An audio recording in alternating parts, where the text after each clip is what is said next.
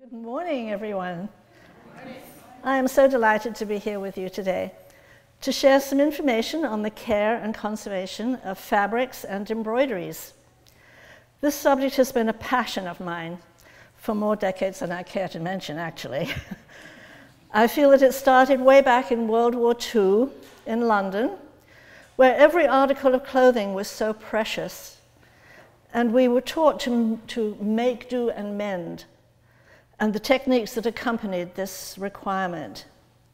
Hence, I have had a needle in my hand since I was 4 years old, which is a very long time if you think about that.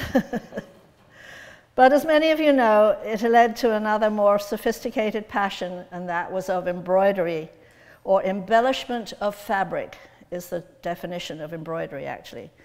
Teaching its history, care, and conservation of treasures, antique and contemporary, and a lifetime of spending part of every day with some form of needle in my hand. It is my solace and my relaxation. It is my yoga and my tai chi. So a little background. Cloth is something that we all take for granted that literally forms the fabric of our lives. We weave it, we wear it, and we wear it out. We dye it, and we live and die in it. We cut it and create it to give a pattern and identity to our daily lives. We wear it, spread our dinner table with it, hang it on our walls and at our windows, sleep under it, and in Shakespeare's time, they even hid behind it. We wrap ourselves in it, and because it is so plentiful and seems so indestructible, we don't pay much attention to the sources. Historical textiles exist because they have been cared for. Many just as beautiful an art form as any Whistler or Sargent painting, or as poetic as a Robert Frost poem. We treasure them and the tools used to create them. I have an embarrassingly large collection of these things, I'm afraid. This year, I have had the privilege of working with Jennifer Nealing in the NHA's fabulous and voluminous textile and embroidery collection, photographing, cataloging, and conserving many of its beautiful quilts, mainly. I also have had the honor and privilege of working with our new curator, Dan Elias, to clean, prepare, and present the exhibit of clothing and quilts at the Hadwin House on Main Street, which I invite you to visit as a must-see destination. Chances are that each of you have a textile problem to solve, whether you are aware of it or not. I hope that some of this basic information offered during this presentation will prove helpful. There are so many magic tricks for the care and conservation of your treasures, so I offer some do's and don'ts and tips to get you started. So behind me, I have two baskets, one of do's and one of don'ts. So I'm going to start with the don'ts and get that out of the way, all right? So, what is the famous P word? Plastic. Don't use it unless you have to. It is okay to use these plastic bags for a short-term storage area, but if you seal it up, you're sealing in all kinds of gases that plastic is made from, and your yarns eventually will get so sticky that you won't be able to use them. So plastic is a big, naughty P word. That even applies to things like hangers. The plastic hangers are okay for short-term things, but I really strongly suggest that you find some pretty hangers that are covered, because that will protect your embroideries and your clothing. When you get your clothes home from the dry cleaners, what does it have on it? Plastic.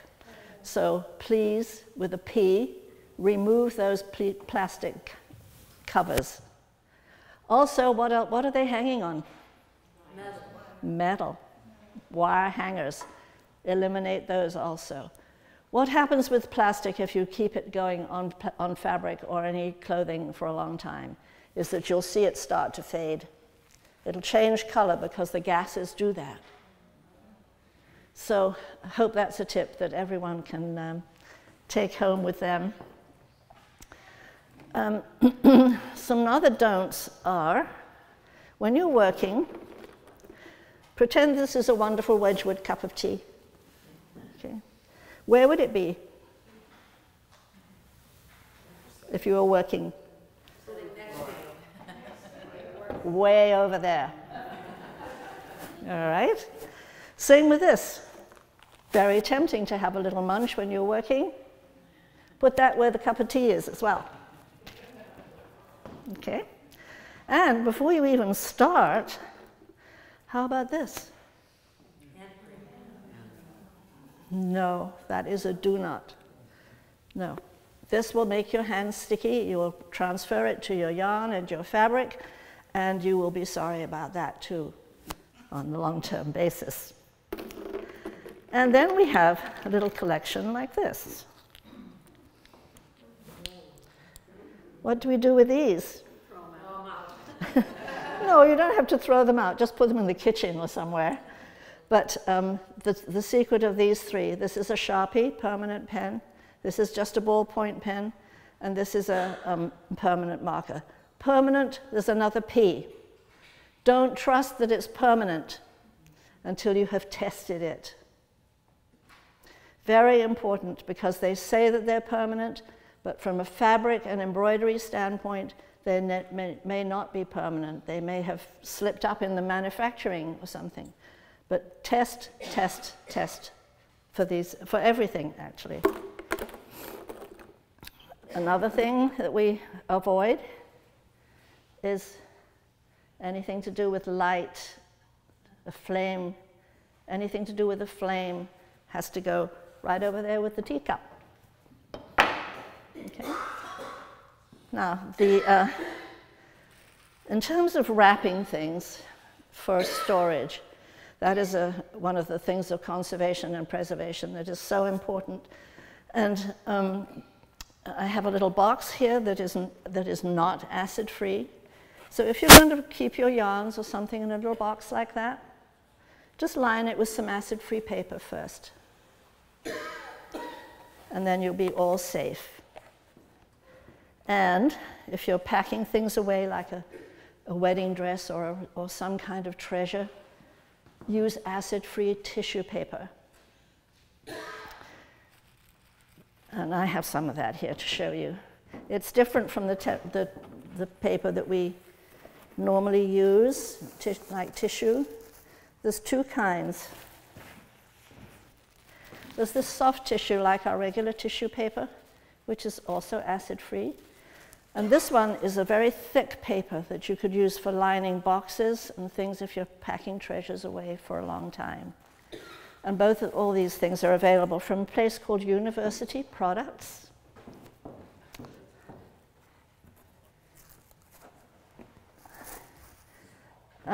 Packing again. Never, ever use colored tissue paper. Ever, ever, ever. Because it will, under humidity conditions and cold, and then going back into heat, and that sort of thing like attics and damp basements, this will bleed. And it will not be a good thing when you find out what happened to it, to your piece.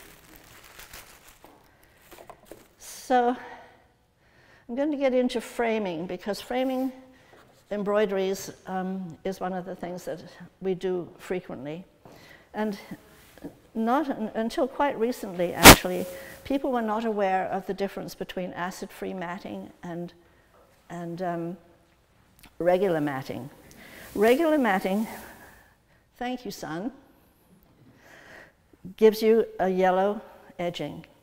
Quite quickly, that means that it's acidic. Versus something like this, that is perfectly clear and perfectly white, edges and everything. So there will be no acid transferring onto your piece with that. But if you go home and you find that you have anything, whether it's a photograph or a lithograph or a painting or anything to do with embroidery and fabric, and you see that yellow line, time to do something about it, because it will absolutely destroy the thing that's underneath it, whether it's paper or fabric. So I think that pretty much takes care of the don'ts. So let's get on to the do's. Some of these things that I've given you just a little really quick run through on your piece of paper, your one sheet of paper about do's and don'ts, and then some tips. Well, let's go back to the do's for a moment. The sun is being very nice to me because, can you see that? Nice sunlight on embroidery. That's a bad thing, very bad. Any fabric goes to keep it out of the sunlight because it will fade, it will rot. And this is a way of holding needlework by wrapping just a regular old roll. You can use a paper towel roll or if it's a small piece, a toilet roll inside. Wrap it first with acid-free tissue paper. And then you can roll anything on it. Do not fold anything that you don't have to fold, because that gives a crease. The crease will pick up moisture, and it will just start rotting, and you'll never get rid of that. Elizabeth, Yes. so when you roll it, should it be face inside? Face to inside, this way, yeah. yes. Because if by any chance you spilled your cup of tea and had it too close, you can fix it on the back side, but you can't fix it on the front side. Thank you. Okay? So I'm going to go back to framing for a minute, because what we need to do with framing is make sure that the back is covered, because the back is where little creatures, uninvited visitors, can get in if there's a tear or something on the back side. So go check your things, whether they're paper or fabric, and make sure that everything is sealed up tight. Check for little insects first, of course, but make sure that everything's tight. Now, I get a lot of people asking me about framing samplers. This is just a little one because I just couldn't bring a big one. In the days when these were done, this one was done in 1877, and the Amelia Ledger was 9 years old. So that's been framed for a long time, probably. And if I took this out of this frame and wanted to put a mat to keep the embroidery away from the glass, chances are that if I took that glass off, the stitches would come with it, because it's been there for such a long time. So my advice to everybody is, if you have things like this, leave them that way. Just make sure that you have a tight backing on them. Any questions? Okay. So in terms of preserving just everyday textiles, first of all, let's get to some washing here.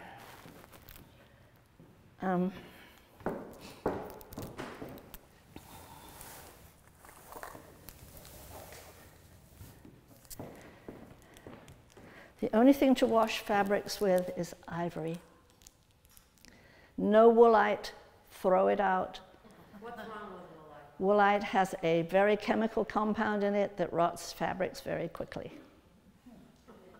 No woolite. They changed the formula about 20 years ago. So that ivory, you can get ivory flakes. Don't use ivory snow, that's chemical also.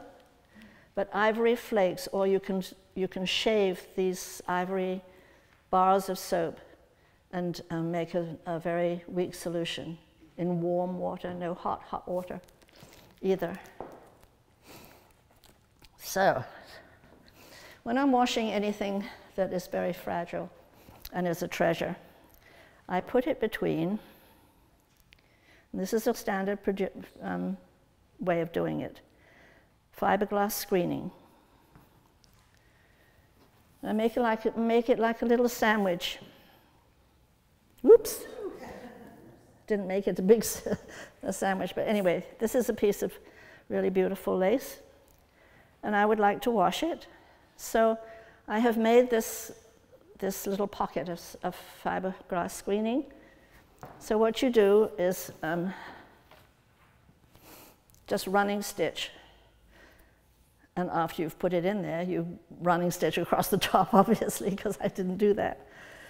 So then you just take this into a bathtub or a sink, and don't scrunch it or anything, but just lay it in your hands like this and dunk it. Don't try and squeeze it or rub it, but just dunk it like this over and over and over again. And then are you using regular water? No, you're using distilled water on anything that's a real treasure. So you do that with it, and then rinse and rinse and rinse. Multiple rinses are necessary. Lay it flat to dry on a white towel. Why white? You don't want a colored one to bleed on your treasure, just in case. Prevention is another P. Prevention is better than cure. Okay? So some of the things, if you're not washing, and you have a piece of embroidery that's not glazed, doesn't have a glass on it, and you want to get all the dust off it, take your little vacuum brush and wrap it in cheesecloth. Open the vacuum cleaner as wide as it will go. In other words, the least amount of pressure that there is there. And don't use it like an iron, but just dab it all over, like that. What is you using there? Cheesecloth. Cheesecloth. Mm-hmm. Wrap the little brush in that. And very gently, you'll put your hand on the piece, and you'll just do that. Takes a while. That's what I was doing with the Hadwin House textiles all winter long, with a wonderful intern named Jeremy, who was just like a sponge. He was just amazing. So that was very helpful. So these are just things that are actually in your household. These are cedar chips. These can be just hung everywhere. The thing about cedar chips and moth flakes, which you also have in a bag, don't touch anything with moth flakes. Hang them so that they're not touching anything.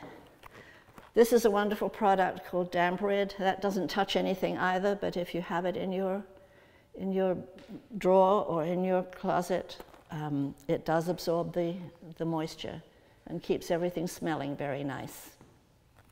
That comes in lots of different ways. So, another little more sophisticated thing. This is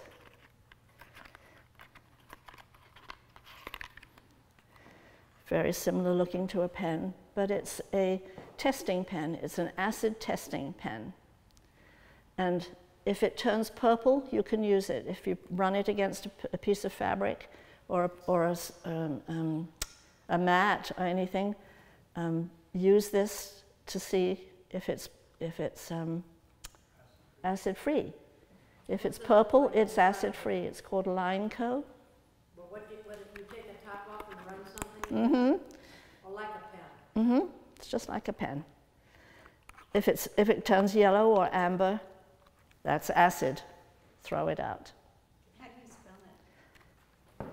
It's a pH pen, pH testing pen. Okay, thank you. Mm-hmm. by Lineco.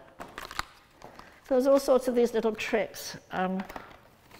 If you're storing something one on top of another or something like that, if you have those things to do, there are plenty of sizes of acid-free boxes like this that we use in the museum.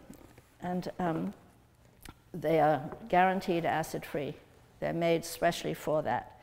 But we were taking not so much embroideries, but pieces of clothing like baby clothes and things like that, and putting them in boxes this size. And so you first of all line it with acid-free tissue. Then you lay your first piece down and you separate anything that you're going to stack one on top of another with mylar or the acid-free tissue. But mylar is a great protector, and it's just like a little plastic, clear plastic, and it really does preserve the thing, especially if you've, for instance, ironed something and you don't want to crease it. You can just use this too. It's perfectly clear, and you can use that to separate one piece from another. So Elizabeth, the reason you can use mylar versus plastic is because this is a special formula. It's not a gas-based. It's not a gas-based product. It's made specially for the conservation and preservation. So, one last thing. I collect these little bags because they're so useful for everything. Throw the plastic away and just find these little bags that are cloth, and you'll be so much better off with saving all your pieces. This is another very useful product in conservation and preservation. It's just plain little Q-tips. You can get into the creases of dresses and things, especially antique dresses. And we also have a special thread that's 100% mercerized cotton, and that's what we do a lot of our repairs with. So these things are all pretty basic, but very important. And I have forgotten one thing here that I have, two things actually. One is unbleached muslin.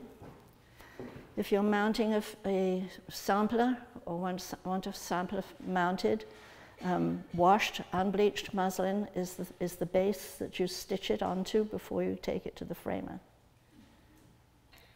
And if the framer says no, don't believe him. Come and see to me.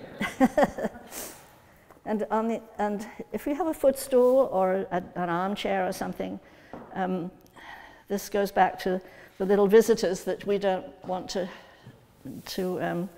have. This is called scrim, and just replace what's on the bottom of your armchair or the bottom of your dining room chair, or anything, footstools, anything like that. This is totally, it's not acid-free, but it's totally acceptable by the conservation people. And it's very dense. Once you put this on the back of or the bottom of your chair, no creature will ever get in there. So,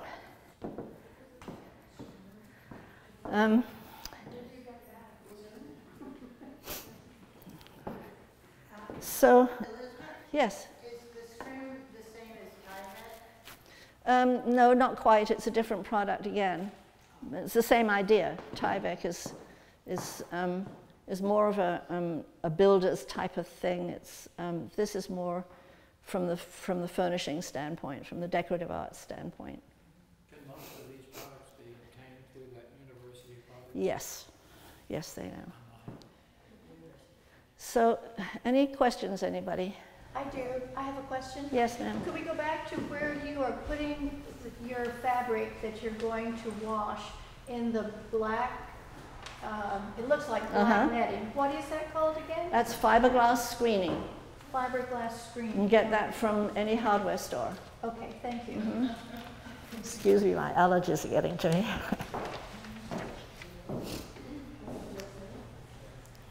This can be also used for, not just for washing, but for preserving something that you're working on. If you're afraid that it might get tampered with or anything, you can just pop it in a pocket like this. I have many in all different shapes and sizes for things that I do. Elizabeth, you have some questions out here? Okay? Yes? You said that the screen was not acid-free, but is it therefore inert? It doesn't really matter because it's on the bottom of your furniture. It's not touching any fabric at all. Because it's a barrier, yes. Turn your furniture upside down and you're not touching anything except the webbing, which doesn't matter anyway. Yes? If you were to buy a needlework canvas that's not painted, but has just the black lines, how are they putting that design on there? With what pen or what?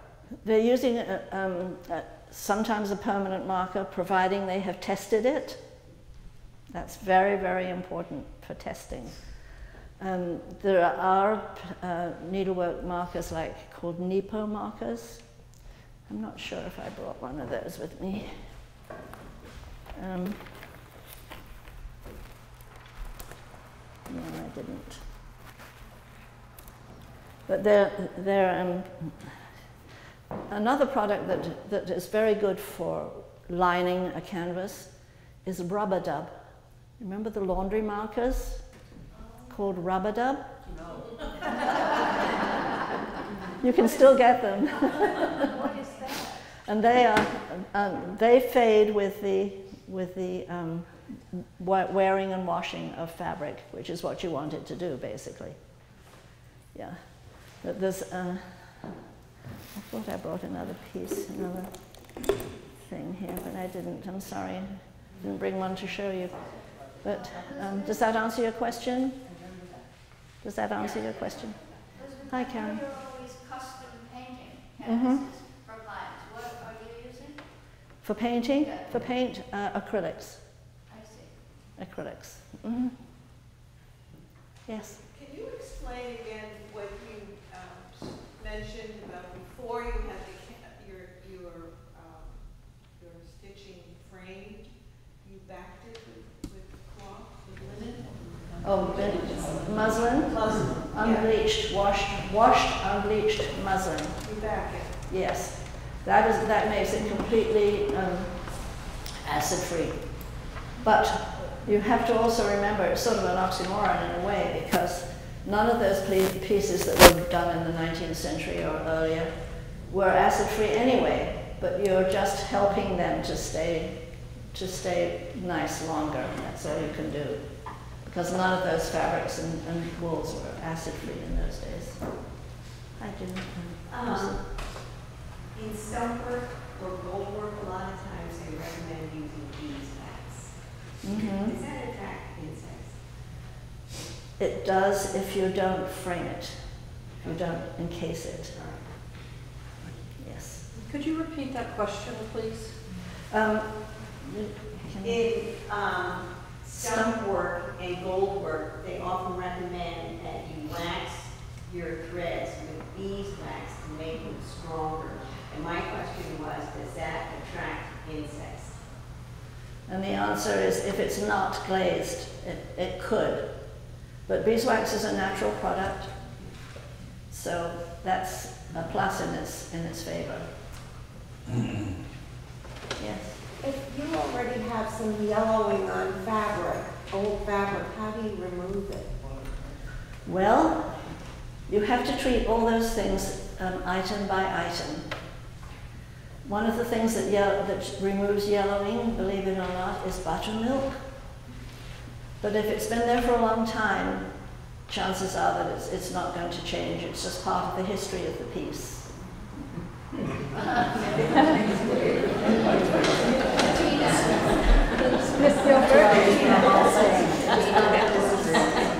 Miss Gilbert, is there any way to get mildew out of a woven fabric? Again, it's a piece-by-piece experience for that, because you have to consider the type of material, the type of thread that is on there, if there is any thread on there. You can use ivory flakes, and try it. It's just a matter of trial and error on those things. Milk can get mildew out of things, just plain milk, not buttermilk, plain milk. You could try soaking it in that, but mildew is a really tough one because it's all the fibers just absorb it. They're like sponges. Yes. Can you suggest how to clean hook rugs, which are made with strips of wool fabric woven into burlap? How big is the rug? Well, I have little ones and I have big ones. But Little ones, you can use this method here. Okay. With the fiberglass screening and a mild solution of ivory soap. The big ones, really you only can do spot cleaning. Don't have a dry cleaner do it because they will use chemicals on it and that will really rot it out very quickly.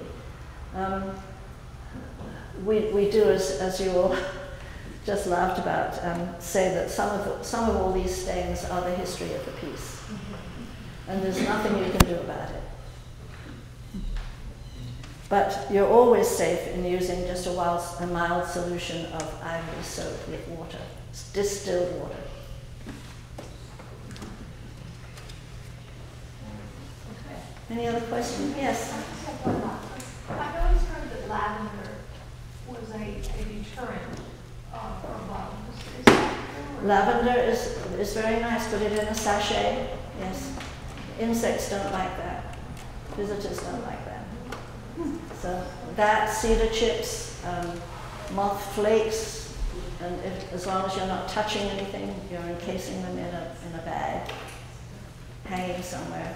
But if you put moth flakes in a drawer and then put your things on it, you'll be sorry. Okay. I know that you guys are going to have many more questions. You all have Elizabeth's card, so I'm sure she will be open to you reaching out to her for any of the questions that you have. And I think some of my pieces might have not done the right thing. I know what you're all going to do. You're all going to run home and see, do I have acid-free paper? But it's been a pleasure to talk to you about it.